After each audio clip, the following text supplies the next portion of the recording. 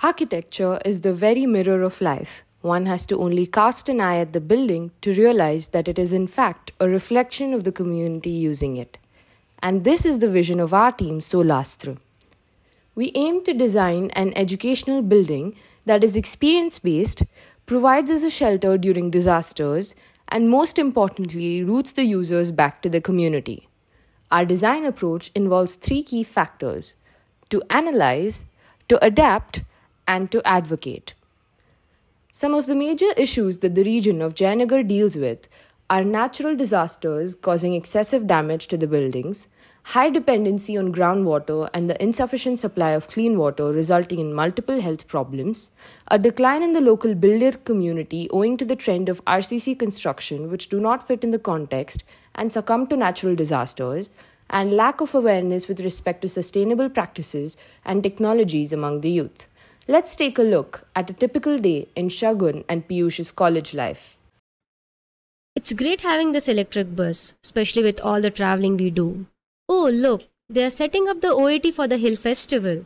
I better hurry. Looks like Piyush is already in class. Hi Shagun. This summer has been brutal, huh?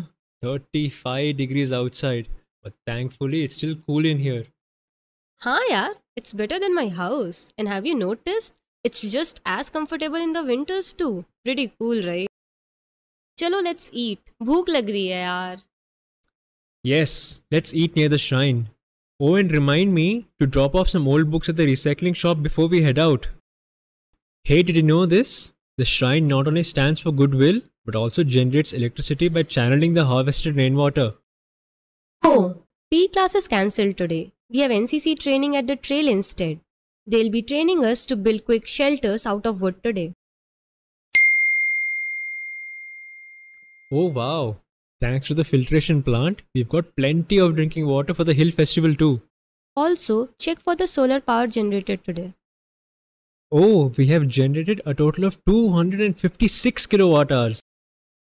Our project thus focuses on advocating the following for the benefit of the community: the Katkuni method of construction instead of the usual RCC, harvesting rainwater and recycling it to ensure a constant supply, disaster mitigation training programs conducted to empower students and help them respond effectively, and the usage of local materials and employment of local labor all create awareness amongst the young minds on campus.